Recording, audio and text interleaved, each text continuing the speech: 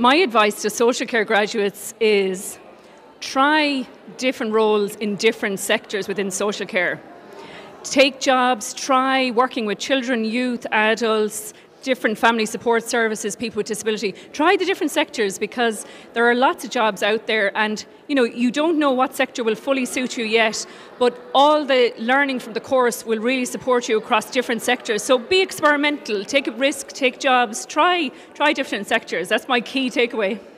I think today is a great day because it's the first time that social care graduates will graduate with an award that they can get a professional qualification with Carlow. And that's a big thing in the whole 200-year plus history of the college. So those students, those graduates are going out there and I think they should be proud of their degree. They should be proud of each other and keep in contact with each other. I think that's the main thing.